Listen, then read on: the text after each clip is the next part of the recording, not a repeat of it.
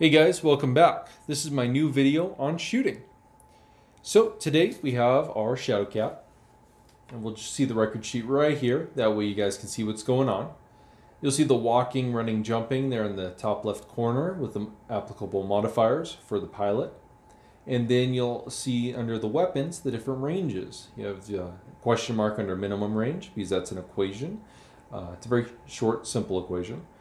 Short, medium, and long, 0, 2, and 4. So that way you know what the modifiers are at a range. So anyone can just add this to their paper before they start if they're having any difficulty adding the numbers together.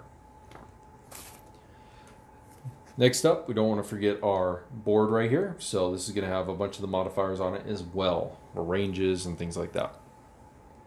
So in front of us, we have our Shadow Cat that we'll be using to demonstrate all of this today. Wolverine is our target. And then the commander in the back there, and the Mad Dog, just observing. So the next thing to cover is the dice. So the dice are the easiest way to make sure that the modifiers are available. That way people aren't constantly asking each other across the table, what's that modifier, what's that mix modifier, etc., because that could be just a mess as everyone talks over each other. So the first method that I would recommend doing is using 2 dice. Especially if you're new to the game. The colors don't matter in this scenario. All that matters is the number on the die in the back affects the controlling player. The number on the die in the front affects the person targeting your mech. So, opponent, yours. Eventually, once you're comfortable with it, you can move to this method. This is where you use 1 die per movement type.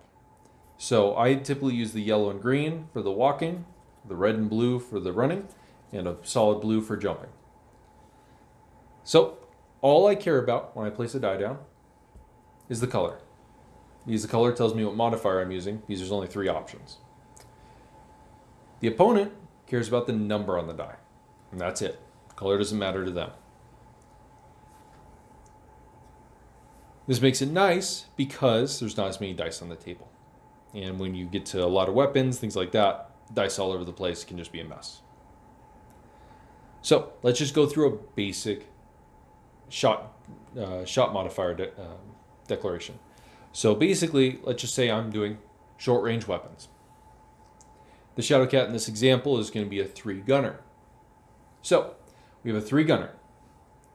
Now we have the yellow die here, so that means he walked. And a walking, based on the record sheet we saw a moment ago, walking is just a +1. So 3, 4. Now you'll see that we're only 2 X's away. So you count 1, 2, and that's going to be short range for the purpose of this example. So there's no range modifier, no terrain modifier, nothing. So 3, 4, and then the 1 over here makes 5. So for any short range shots, the Shadow Cat would need a 5.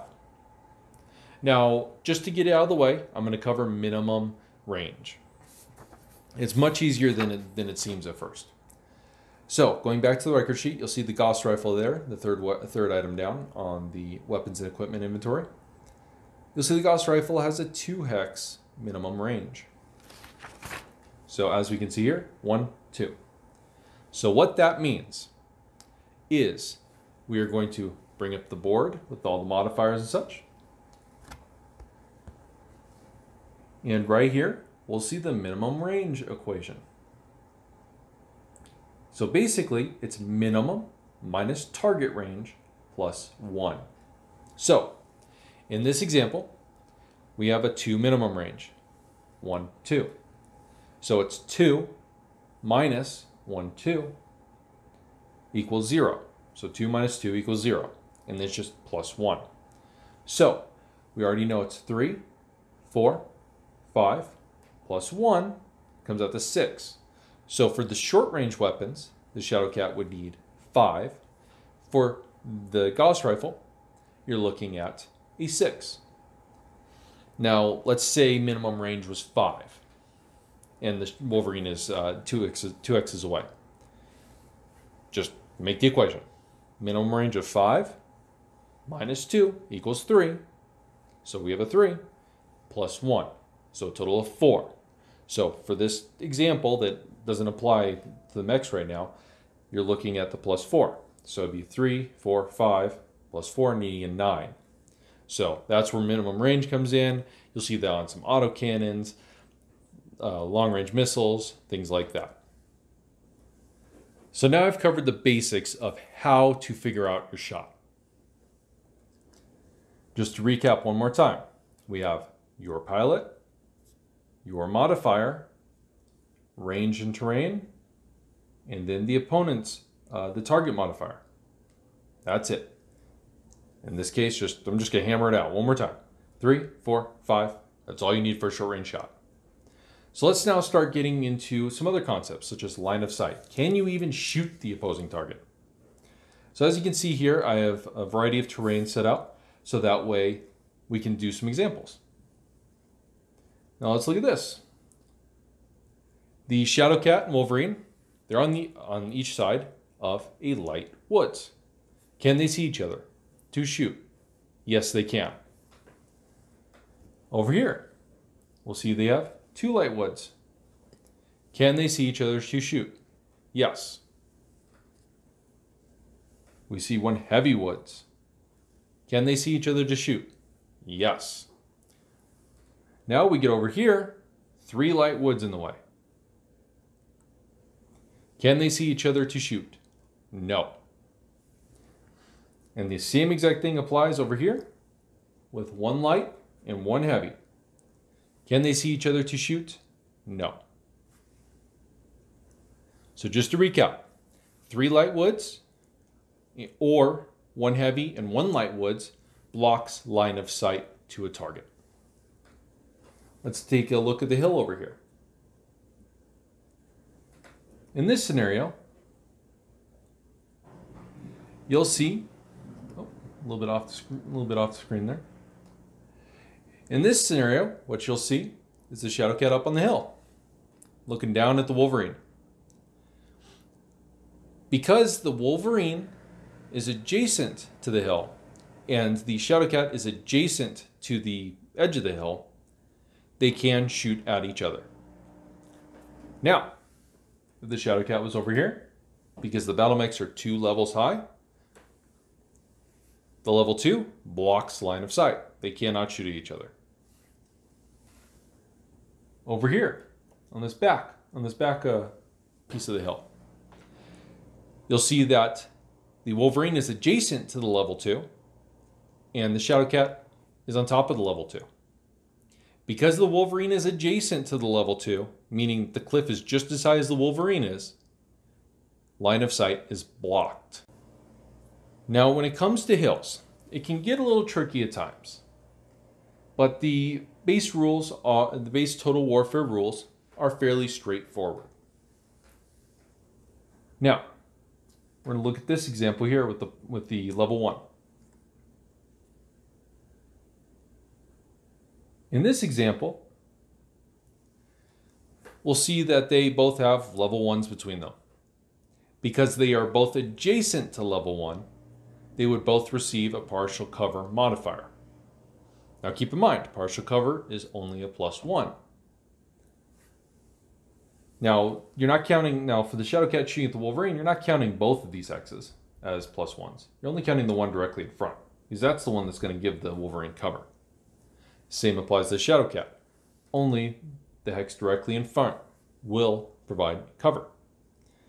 Now, the way the Total Warfare rules work is if a unit is higher than the target, it negates the partial cover.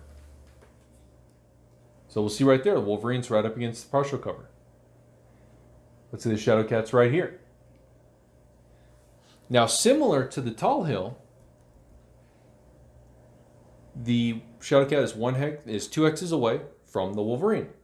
However, because the Wolverine is only next to a level 1 hill, the Shadowcat can see over the hill entirely, meaning that the Wolverine will not get a partial cover defensive modifier there. Partial cover is awesome because any shots to the legs just hit the hill. So you just got to be real careful of that. Because the Shadowcat being a fast mech could get up on the hill, could negate that attempt to take that cover. So let's go ahead and take a look at the woods. Now for woods, we'll be using this board right here to show what's going on. Light woods is a +1 if intervening hex. A +1 if target in light woods. Heavy woods is +2. So very, very simple numbers, easy to keep track of, easy to memorize real quick. So let's go back to our first example over here. And we're just going to go one by one. We're just going to do the numbers so that way everyone can see what's going on. In fact, we'll change it up a little bit. And there we go. So we'll see here on the Shadowcat, we have a blue die. And the Wolverine, we have a yellow die.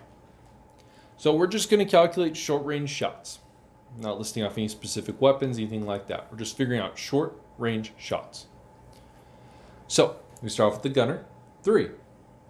Now blue, as I mentioned earlier, annotates jumping. Jumping is a +3.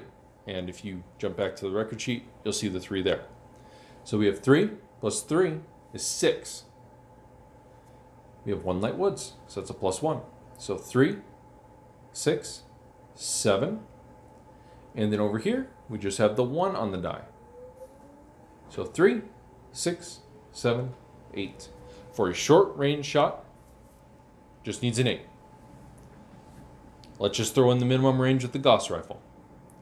We know that the Gauss rifle is 2, minimum range. So 2, so 1, 2, minus 2 is 0, plus 1. We'll add that into the numbers.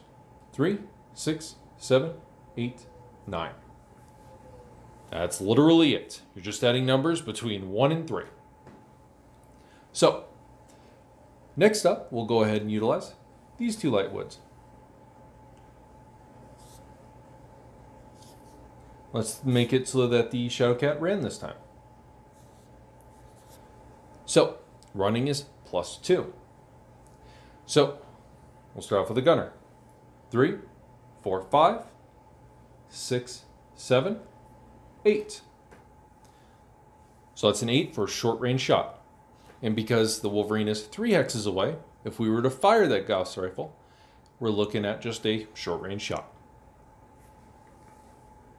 Now, we'll go over to the heavy woods.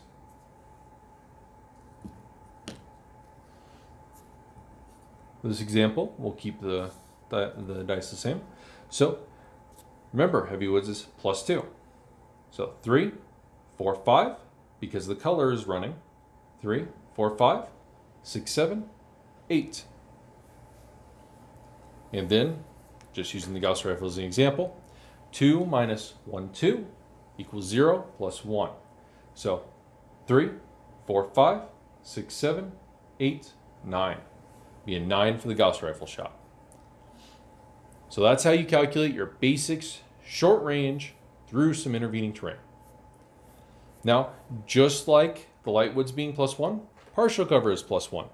So in the event the mechs were on the other side here, just like the example earlier, it would just be the +1. So we have 3, 4, 5, because it's red for running. 3, 4, 5, 6, 7. So we need a 7 for short range weapons to hit the Wolverine. Now we're going to go ahead and add range in. So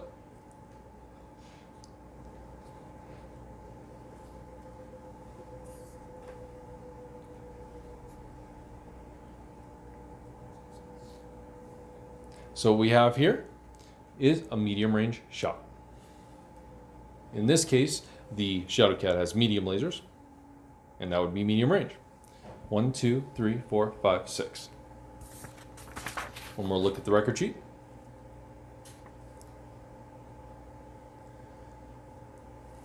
You'll see short range on the medium lasers is 5. So that puts this 6 hexes at medium range.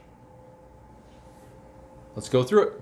So we have 3, 4, 5 for running, 6 for the light woods in the way, 3, 4, 5, 6.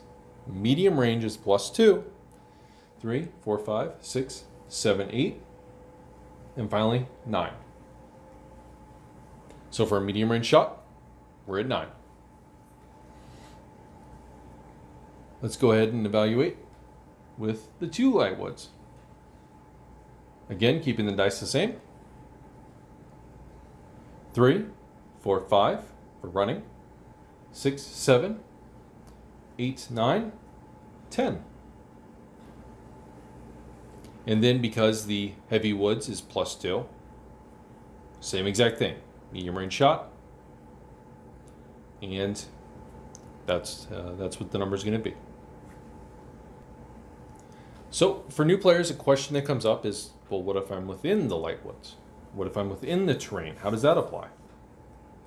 So let's go ahead and show that example here. Now, like I said earlier in the video, 3 light woods intervening, that's keyword, intervening, blocks line of sight. That does not include terrain you're standing in. So here we have the Shadow Cat in that first light woods. So the only intervening terrain are these 2 light woods, just like over here. So in this scenario, they may fire at each other.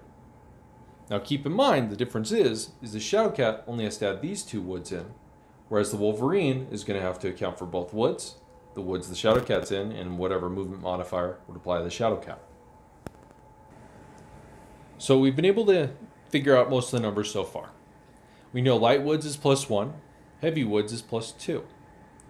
We know we add them up when they're together in the line of sight. And let's go ahead and add in, and let's just mix some stuff up. So partial cover, we know that that's a +1 as well. We have the Wolverine over here. Shadow Cat here. So 1, 2, 3, 4, 5, 6. That's medium range shot again for those medium lasers. Let's add it all up together. So we have 3, 4, 5. Remember, that's for running. We don't care about the number on the die, we care about the color, meaning running. So 3, 4, 5, 6, 7, 8 for the partial cover, 9, 10 for medium range, 11 for the one over there. So in this case, shots are going to be a little bit harder, but they're energy weapons, so might as well throw the dice. If you're not going to overheat, you're not going to run ammo either. One question that has come up is height, for example. Now the mech's way up there. Do you account for that height? Is the level's height, those going to count as hexes would? No, they are not. You could be up on a level 6, and if you're adjacent to each other, it's still only 1 hex away, as far as shooting is concerned. Same idea, shooting downhill. Unless, other than the partial cover, other than looking over partial cover, the shooting downhill does not convey any advantages at all. If anything, you're probably going to skyline yourself and just get shot by a bunch of stuff if it has range. Another area to keep an eye on is heat. That can sneak up on people.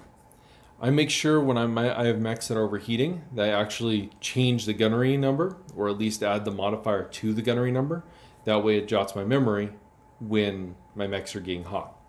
Because, you just don't want to accidentally skip over that. You're hitting shots and then realize, oh wow, maybe I missed a few of those. Maybe a turn or later or so. Another area to keep in mind is going to be prone. So, prone provides some benefits and some disadvantages. So, let's use that Wolverine there, for example.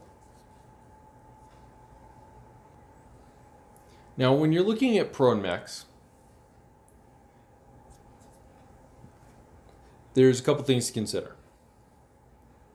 So, we'll see here on the modifiers board that prone under the attacker movement modifier is +2.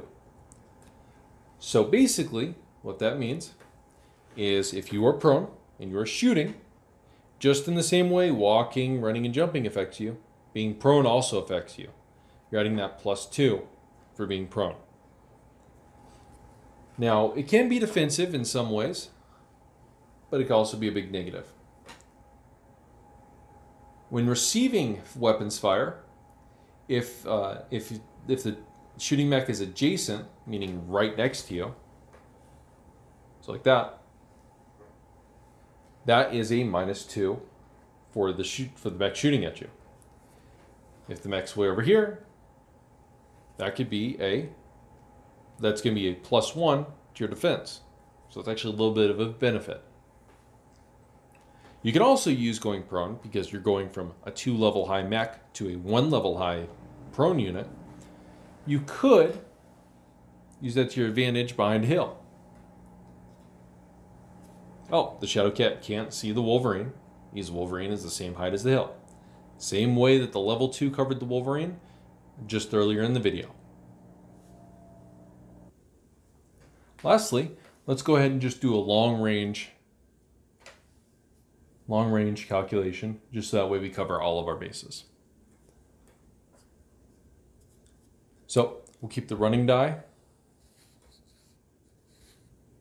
and we'll just pretend that's long range. So long range is +4, just like I showed you earlier in the video on the record sheet. We get a 3-gunner, 3, 4, 5 for running, 6, 7, and then for long range +4. So 3, 4, 5, 6, 7, +4 is 11, +1 is 12. It's just that easy. For that range, you're just adding the +4 rather than the +2 for medium or +0 for short range. It's that simple. 3, 4, 5, 6, 7, 11, 12. Jumping back to partial cover, depth 1 water also provides partial cover. Now what's nice about depth 1 water is it's partial cover from any direction. Doesn't matter if the other mech is higher up than you, doesn't matter where they're standing. If you're in depth 1 water, you receive partial cover. If it hits the water, if the shots hit the water, it just goes away. You don't take any damage. It's that +1.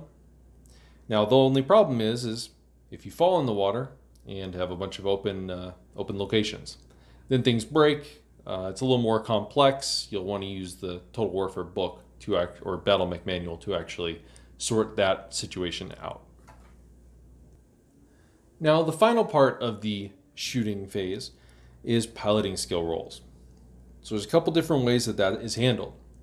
Under the base Total Warfare rules, every 20 points of damage, under the base Total Warfare rules, for 20 points of damage, that is a +1 to your piloting skill. So in the case of the Shadowcat here, we'll see we have a 4 for piloting skill. So basically, if that Shadowcat were to rack up 20 points of damage, it would wind up having to roll 4 + 1, 5.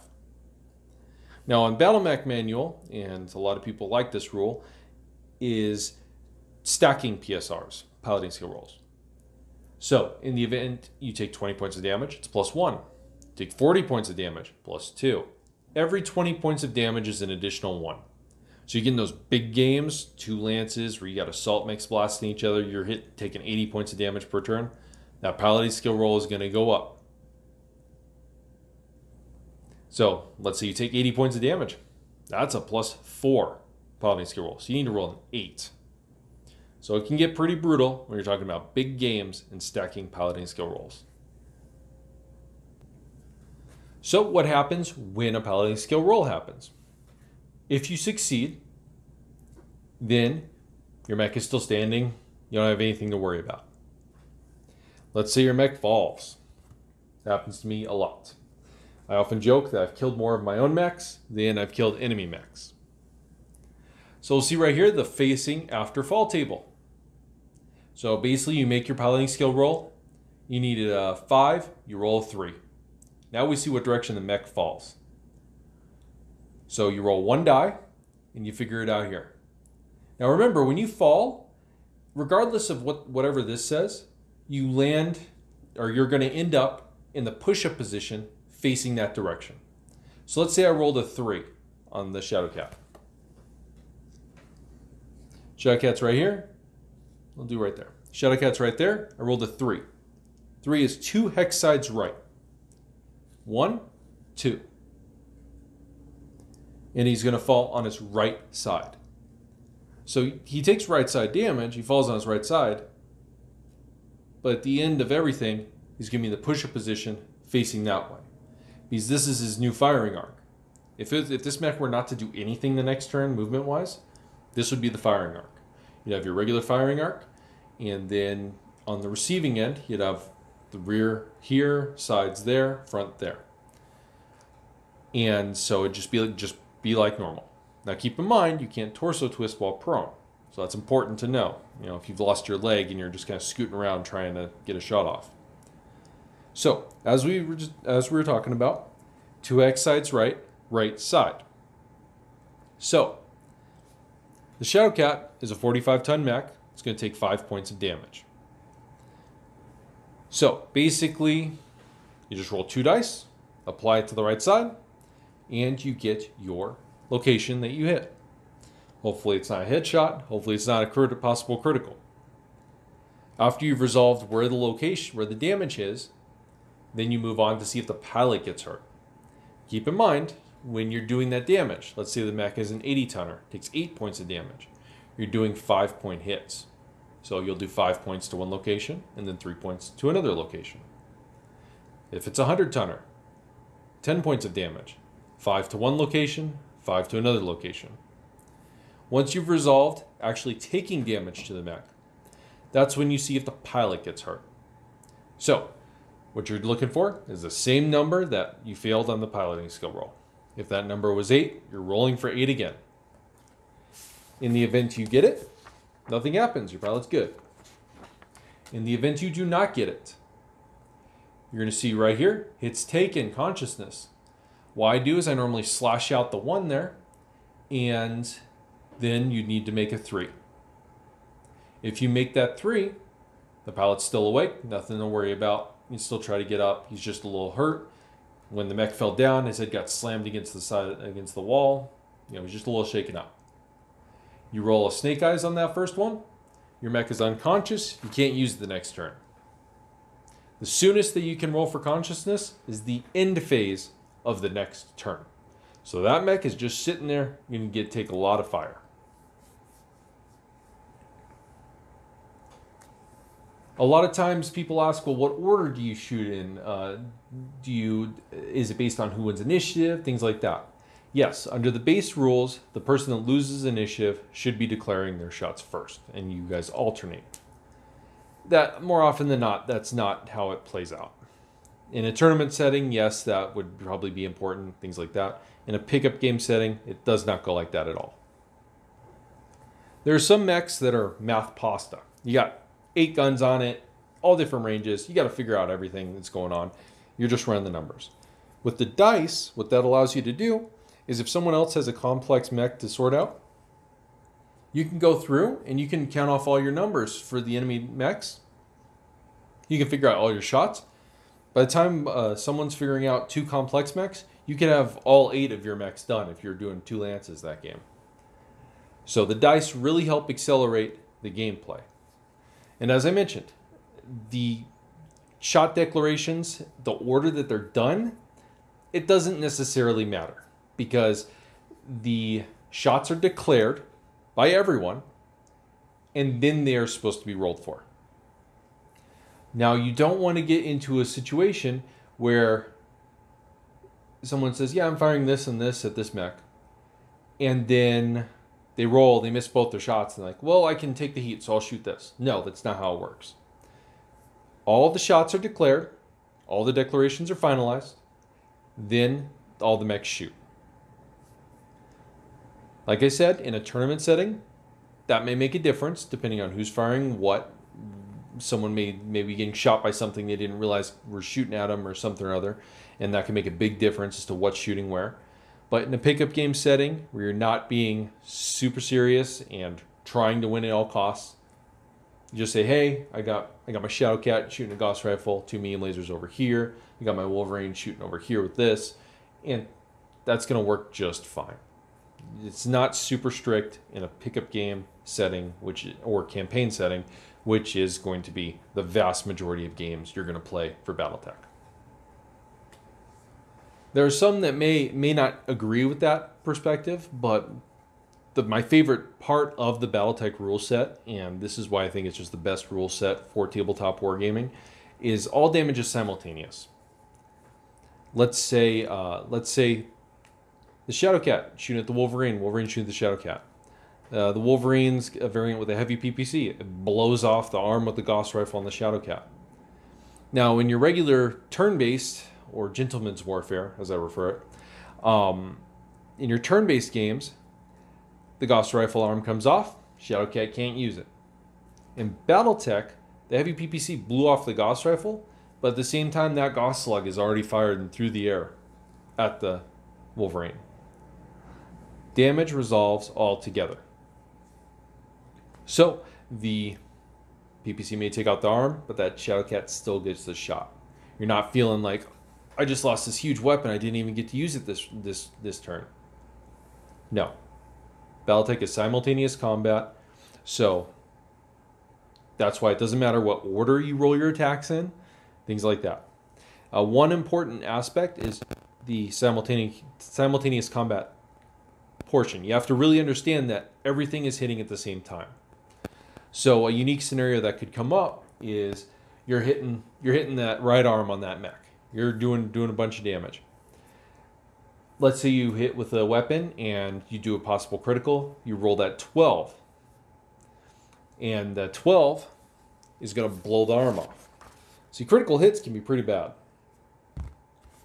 So, here's that determining critical hits table. Basically, anytime you hit the internal structure of a mech, there's going to be this area down here. Anytime you hit the internal structure, you get to roll for a possible critical. In the event you roll 8 or better on the critical roll, you're going to break something. So, as I mentioned, 12, arm blows off, or limb blows off in this example. If there is still, a couple dots left here, and you're hitting with, let's say, a wave of SRMs, and a couple SRMs hit these dots, even though you know the armor already blew off, the armor is still there for the purposes of this weapons phase. It means it's all hitting at the same time. It's all simultaneous. So it may almost feel like those shots are wasted. They kind of are, because if you already know the arm's already destroyed, it's like, I wish they hit somewhere else.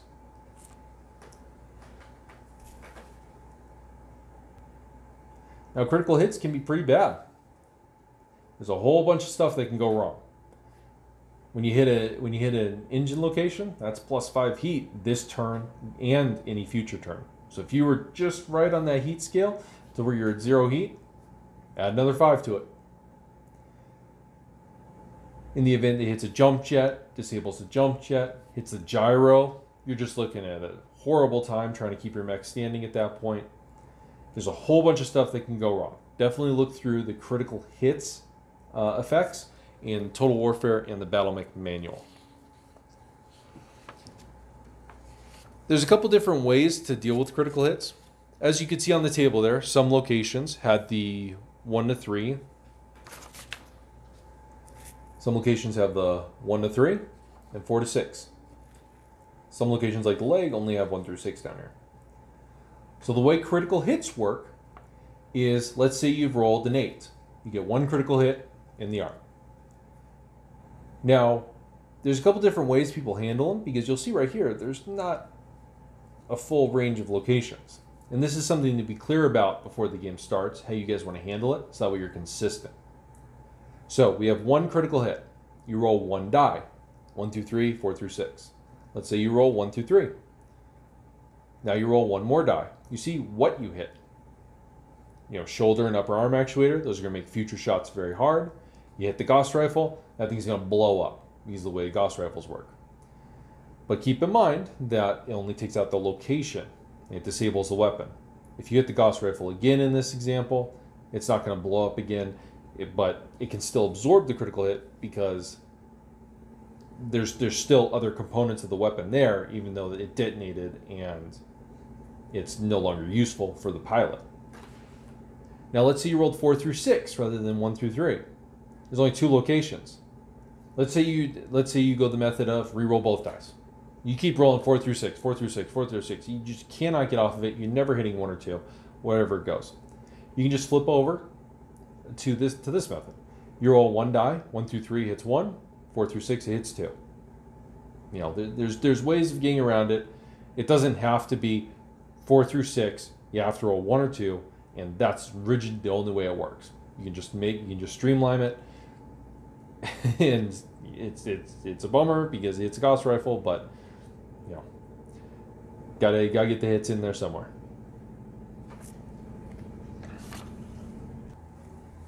Since we're now talking about criticals, that also plays into the piloting skill roll. So let's use the example of we took a gyro hit, one of the worst ones that can happen. So we'll see right here the piloting skill roll table. Under the gyro hit, that's a +3. So the way all this math works out, and just a reminder, we have a 4 pilot here. The way all this works out is you have your 4 pilot, and then let's say you took that 20 points of damage. 4 plus 1 is 5, plus 3, that equals 8. But that's not it right there. That's not all there is to it. You have to make a piloting skill roll for the damage dealt, and you also have to make a piloting skill roll for the gyro hit. So you have to make that 8 twice. Let's say you took a gyro hit and a leg actuator hit. You add them all up together, and you have to roll 1 for the damage, 1 for the gyro, 1 for the actuator hit. Because you got 3 things going wrong there. You're just getting hosed down with damage. You got a gyro that's all messed up, and your foot's not working right. You got to roll it all together. You have to make 3 different rolls trying to hit that number. And then unfortunately, if you fall, you got to go through the process of take the damage to the mech, see if the pilot gets hurt. Because what's nice about the pilot roll, at least, is you only have to make the 1 because you just have the 1 pilot getting shaken up in there. So you make the 1 roll for the pilot. If the pilot gets hit, got to deal with that consciousness roll. If not, then pilot's good to go. And with that, I think I've thoroughly covered shooting. You know, we have the actual declarations. You say, hey, I'm shooting this, this, and this at this mech. I need these numbers. Then you have the actual rolling for the attacks.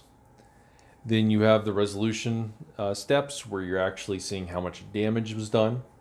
And for that part, I always like to use kind of this empty space up here. I like to write down all the shots that come in. That way there's no question as to maybe he hit 20, maybe he's only at 18. No, we know for sure what number we're at. There's none of that maybe or if that. So you're going to take that damage. You're going to resolve any piloting skill rolls. If the internal components got hit, it's all going to be adjusted there. It may seem like a lot, but it's a very simple pattern. You know, like I said, gunner, the modifier for whatever movement speed you did, range terrain, target modifier. When you're figuring out a piloting skill roll, it's your pilot plus whatever. If you are just doing the base rolls and you took 20 points of damage, it's 4 plus 1. And then in the event an internal component like the gyro or leg actuator or something gets hit, you just add the numbers here. Just keep in mind, if a gyro gets hit and you take that 20 points of damage, you got to roll twice, 1 for each. If you have any questions, definitely ask them below. I'm also going to make a more streamlined version of this video, so that way it's a little easier. It's just going to be the very basic, your basic shots. But if you have questions, ask them below. I always appreciate any likes and subscribes. Also, be sure to check out my Resurgence storyline where Word of Blake makes a pretty nasty comeback. Right now, as of making this video, I'm ending Act 1, and I'll be getting prepared to go into Act 2 in the coming months. Lots of cool stuff going on there. Thanks for watching. We'll see you later.